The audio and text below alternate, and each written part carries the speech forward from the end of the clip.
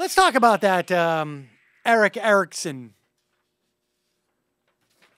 Erick Erickson is a CNN contributor. I think he also has a radio program in Georgia. He praises Rush Limbaugh. I mean, I think he's very strongly wanting to. And he's a blogger at Red State. And he wrote a piece that a couple days ago, which, I don't know. I mean, it just seems pretty... I mean, I guess, I don't know why CNN shouldn't have someone like this. He's also famously called Justice David Souter a goat fucker back in the day, which is not, you know, a particularly nice and charitable thing to say about a Supreme Court justice. I have real problems with Antonin Scalia. I don't think I would ever say that about him. Nor would I imagine that I would get hired for a job on cable television if I did. And he writes, people on the left are convinced if Mitt Romney wins, blacks will be put in chains out in cotton fields and uteruses will be locked up. People on the right are convinced if Barack Obama wins, the stars and stripes will come down, the red banner of communism will go up, and the American experiment will be promptly concluded. My worldview is pretty simple. I think this world is destined to go to hell in a handbasket by design. I think things are supposed to go to pot.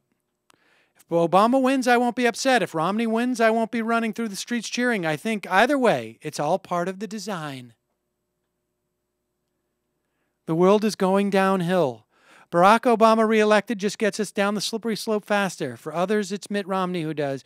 God is sovereign and he is in charge and he will return. That is my hope and ever-present expectation. It seems to me a very weird position to take if you're writing for a website that is basically only reason for existence is to convince other people to essentially vote for conservatives. Maybe he's had a change of heart. Maybe he's found God. You know, the God that says to his people, refer to Supreme Court justices as goat fuckers.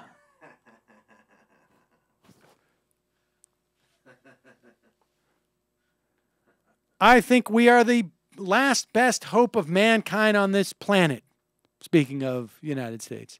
But my destiny is not tied to this planet, which I think is becoming more clear. What I do know for sure is that I'm headed home to eternity, and this world is temporary.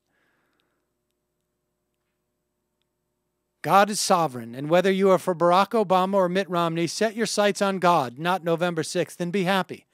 In 4 years, we really will do this all over again. But right now, you think so, or whether right now you think so or not. There is no permanence except in heaven.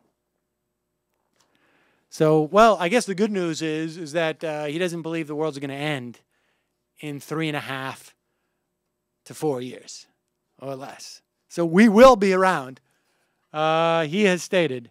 I think we're in pretty good shape in that respect. Or that Obama winning doesn't necessarily mean the world is going to end any sooner, which is pretty charitable of him. Yeah, that's good luck with that, CNN.